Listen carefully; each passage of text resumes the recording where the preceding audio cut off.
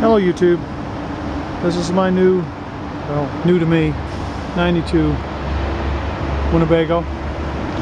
These things typically have problems with their seams. They fail right here. And what I did was, as well, when you tap on it here, you can see that, hear the sound difference.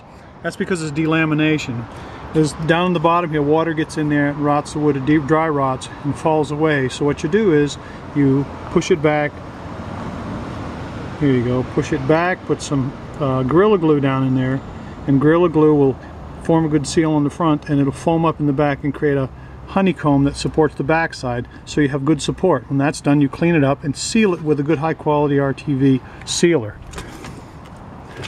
Kind of like these guys here, Gorilla Glue. I don't know if you can see that guy there. Anyway, moving on. The reason this fails is because there's a beam right here. Right there.